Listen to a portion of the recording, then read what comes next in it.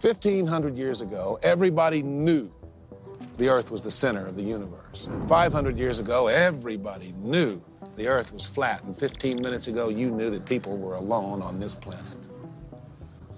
Imagine what you'll know tomorrow. Before we get into James Jani, the skeptic and YouTuber behind videos like these, let me be perfectly clear about one thing. Skepticism is good.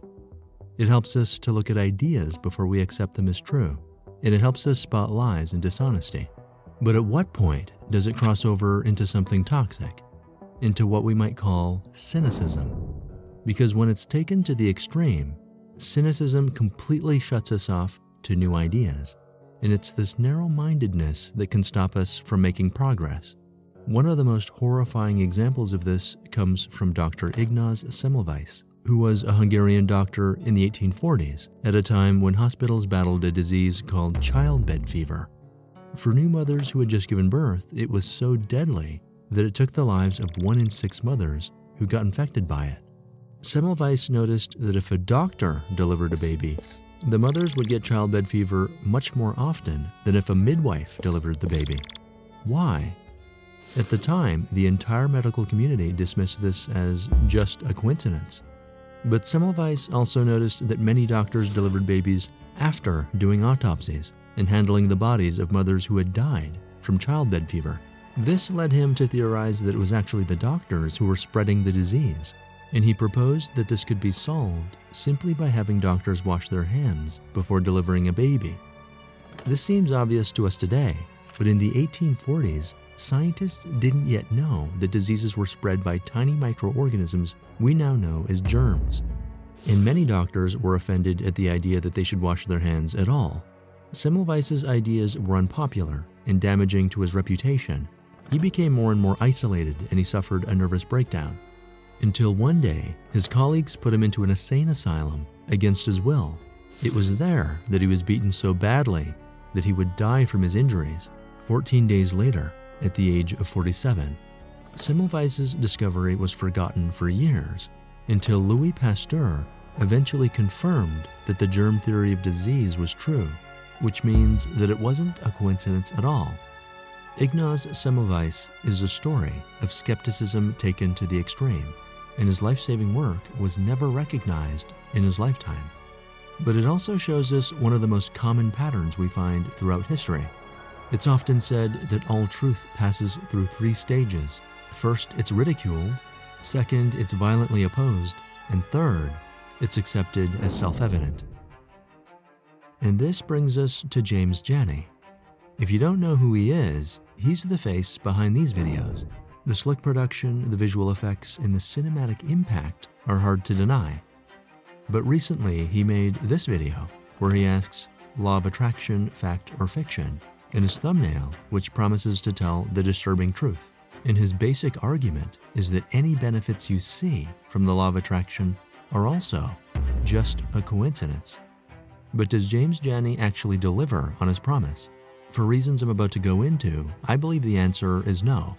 And as we'll see, his video contains what I believe to be logical inconsistencies and mistakes in reasoning. So it's with this question that we proceed with the rest of this video.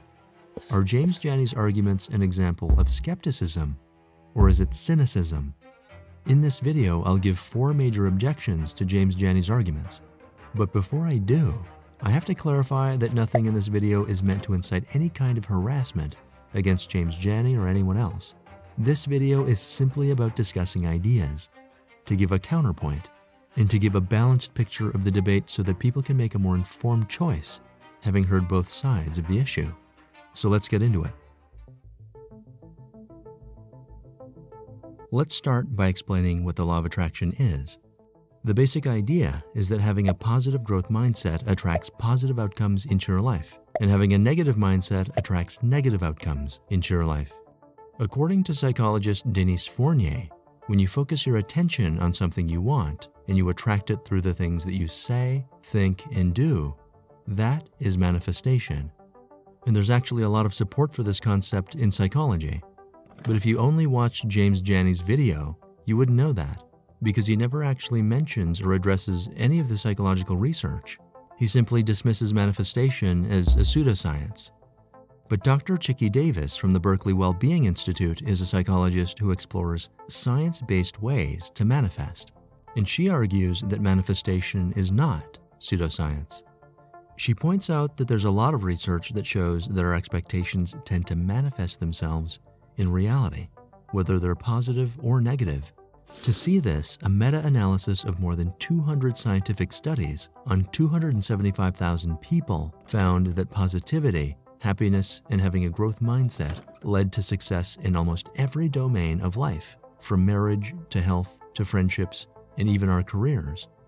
Of course, James Jani dismisses every example where the law of attraction works as survivorship bias, which is basically another way of saying it's just a coincidence. But research shows that it's not a coincidence. One study followed a cohort of people who kept a journal over the course of 50 years. They found that the level of positivity you had at age 20 predicted how healthy and productive you would be decades later. These results and many other studies show us that having a positive growth mindset leads to success, much more than success leads to a positive mindset. And this is something that law of attraction believers have been saying all along, that our expectations matter, that the things you focus on expand, and that your mindset has tremendous power. The fact that James Jani doesn't raise any of this research is surprising, because at the outset of the video he says this: "It's important that before we fully begin to understand the problems with the law of attraction, we understand what its fundamental claims and beliefs are. And so allow me to give you an overview, as unbiased as I can possibly be." But if that were really true, why is he only presenting one side of the research that just so happens to support his position? And why is he completely ignoring the other side that doesn't? The bias in James Jani's video is obvious. One of the biggest myths of manifestation is the idea that you're never allowed to be sad or feel negative emotions. James Jani takes this view when he says this: "Consider emotions and thoughts through the lens of an individual who believes in the law of attraction. We would never expect someone to be feeling great all the time, or at least we would never try to place that burden on someone else. We understand that it's okay to feel bad, and guilting ourselves for feeling this way doesn't seem to be practical, nor does it seem healthy. Underpinning much of the law of attraction community is this notion of blame." Here's the problem. The law of attraction actually doesn't say this at all. In fact, it says exactly the opposite. If you visit thelowofattraction.com, you'll find this article, which says that trying to be upbeat all the time when you don't really feel like it can really backfire. It's so important to feel free to express difficult feelings, whether in a journal or in person, with a therapist or a close friend. Be honest and congruent about where you are emotionally. Pushing it down only makes it more toxic. Does this sound like it's telling you to suppress negative feelings? Clearly not. It's telling you to express them in healthy ways. What this means is that James Jani has attributed to the law of attraction something that's not even true. This is an example of what's called the straw man fallacy, which is where someone changes the argument to make it easier to attack. And whether it's exaggerating, misrepresenting, or just completely fabricating someone's argument, the result is the same. It makes it easier to tear down the other side while making one's own side seem more reasonable. Which is odd, because if James Jani was really presenting the law of attraction as unbiased as I can possibly be, then why would he have to resort to tactics like this?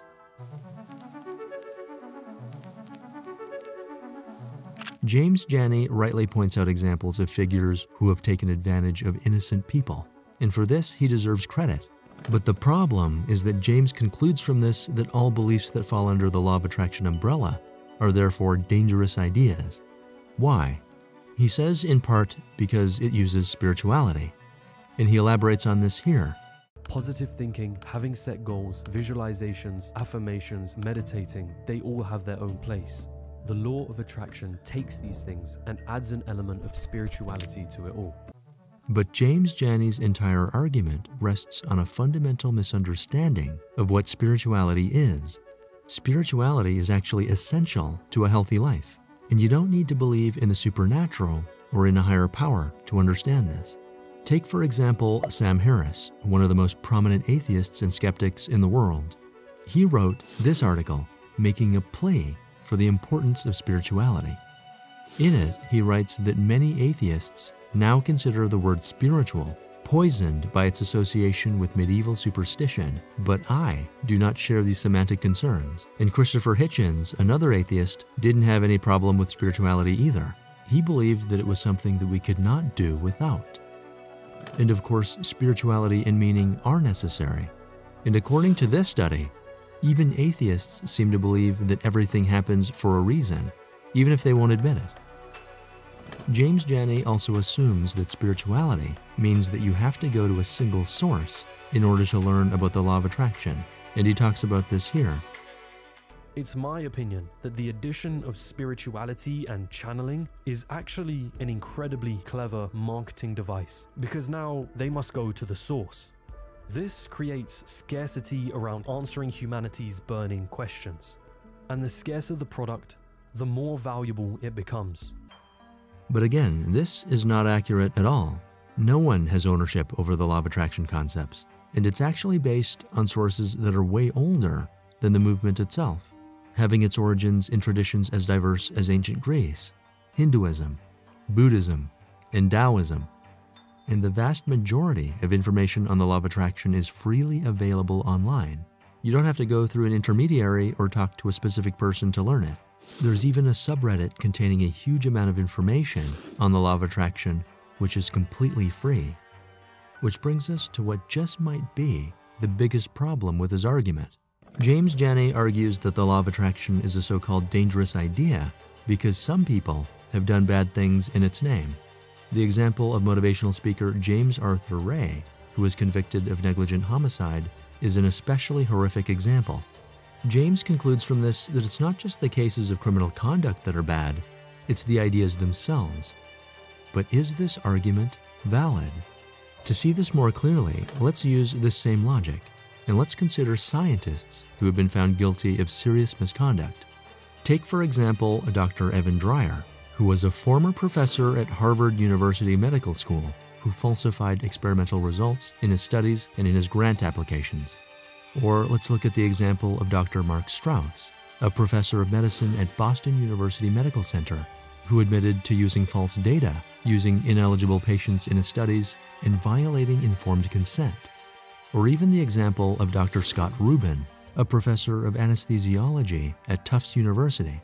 He fabricated clinical trials for painkiller medications, and he pled guilty in 2010 to healthcare fraud and was sentenced to 6 months in prison.